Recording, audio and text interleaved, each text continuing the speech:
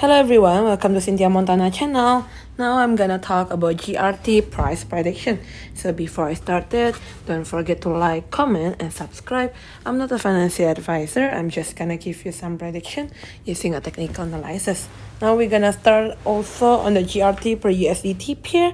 It's already break this yellow one and the pink one here moving average 7 on the 0.077 US dollar.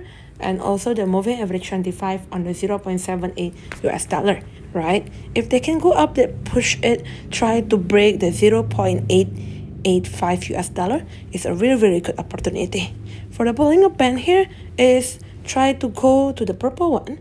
If they go onto the purple one, then the next support should be at the 0.646 US dollar. RSI stochastic, we're gonna go to this one. Close the volume first. Okay, RSI stochastic is still on the natural position, not overbought, not oversold. For the daily chart basis, it's already the third day having a correction, like previous having a really big volume going up, and now having correction going. If the prices can go into the purple one here, the lower band, it should be at 0.6197 US dollar here.